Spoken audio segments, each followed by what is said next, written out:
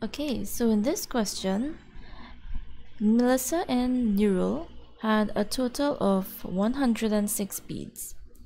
Melissa used 3 times as many beads as Nurul to make some bracelets. The number of beads Nurul had left was 12 more than what she had used. She had twice as many beads left as compared to Melissa. The question asks, how many beads did Melissa have at first? Now, let's break this up part by part. Don't get confused by the words and they use 3 times as many beads. Let's take it line by line and write down exactly what they want. So this is another example of an unequal sharing. Okay, unequal sharing is where one person gets more than the other out of some total amount. Okay, and let's see, they're talking about using some beads, right? And they're talking about beads that were left. Okay, so let's see, we have Melissa. All right, so let's write down Melissa.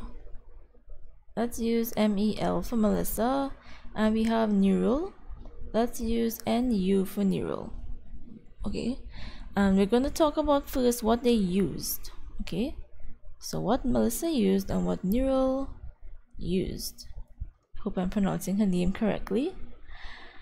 Right, let's put in the figures. So Melissa used and Nurul used. Okay, Melissa used 3 times as many beads as Nurul.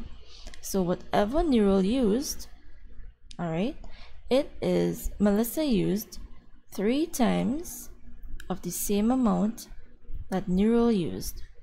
All right, what else did they say? All right, so then they started to talk about what they had left. All right, so let's see, Melissa left and what Nurul left with. Okay, and let's try to put in some figures. The number of beads Nurul had left was 12 more than what she had used. Okay, let's take a look at that question. Nurul was left with 12 more than what she had used. So this is what Nurul used, right? So what she had left is 12 more than what she used, which is that one little sum amount there. Okay, right, so we have that. Right, she had twice as many beads left as compared to Melissa. So if Nurul had 2 times twice as many beads as left as Melissa, it means that Melissa was left with half of what Nurul had. Okay, so we have half of what Nurul was left with. Okay, half of this plus half of this, which is 6. Okay, so we include that. Did we use the 106? No. So let's see. The question asks, how many beads did Melissa have at first? All right, so we didn't use the 106, so let's use that now. If they had a total of 106 beads altogether, it means that this 106 beads is what they used plus what was left. Okay, now let's add up these boxes. We have 1, 2, 3, 4, 5 holes and a half. Okay, so we have 5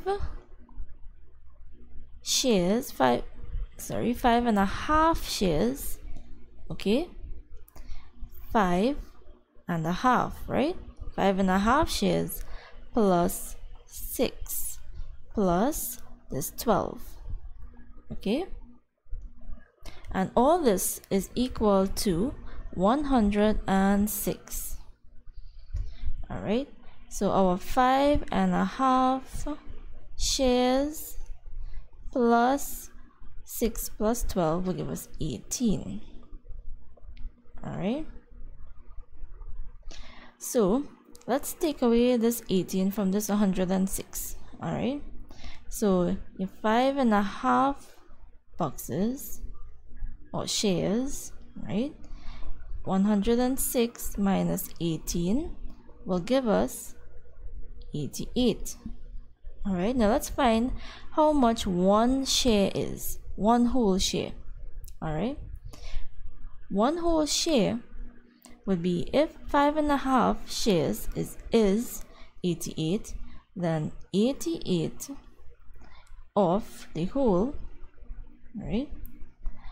5.5 as an improper fraction is 5 2s are 10 plus 1, 11 over 2. Okay, right, so we invert the fraction,